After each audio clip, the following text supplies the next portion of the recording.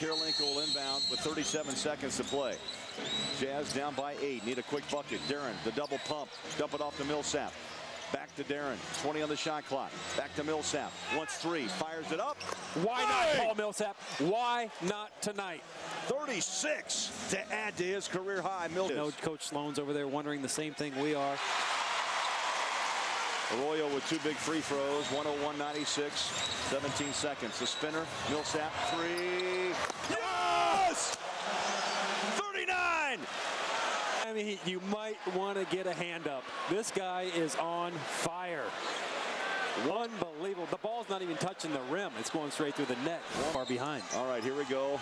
Buckle up one more time. 10 seconds on the clock. D-Will pops out. Arroyo on him. He'll take the... Nope, he gives it off to Paul. One more 3 in him. No! Can you believe that? 1-point game. 3 for 3 from downtown. And I know I'm supposed to give you the call on this when they make shots, but I get excited too, Bowler Jack, so I gotta apologize. No apology, my friend. You're a rookie. This is unbelievable, though. But the Jazz are in a fight, 103-102.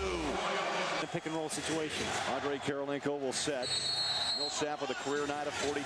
Andre with 3.4. Fires to CJ. Looking for 3. Short. Rebound. Millsap. Oh! Yes! We are going to overtime at the buzzer. There's that man. Millsap follows up with an offensive rebound and putback. I hope you don't wake up from this dream of a night. A career night. He continues to add to the total of 44. And he definitely beat the shot clock. There will be no question about that. This is going to overtime. Second overtime game in a row for the Utah Jazz. At the buzzer, Millsap, the follow-up, and oh yeah, he knows it. He knows it. Paul, you can pound your chest if